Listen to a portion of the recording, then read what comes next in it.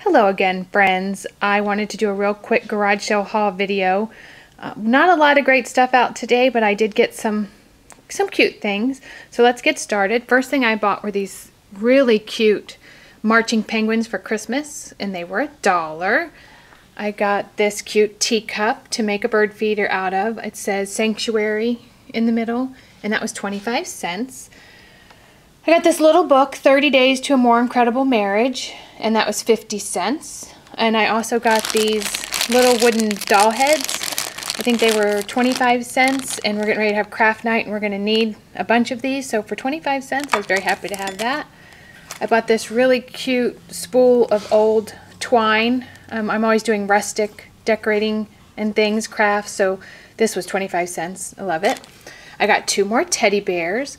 This one is a Boyd's bear, and he's cute. His feet are much bigger than his head, and he was 25 cents. And this one, they cut the tag off this one, so I'm not 100% sure what this is, but he was also 25 cents, so I can't wait to get started on those. And then my favorite thing are these 2 cloches. One's short, one's tall. I offered for my daughter to buy them before I did, but she didn't want them, and they were only $3 a piece.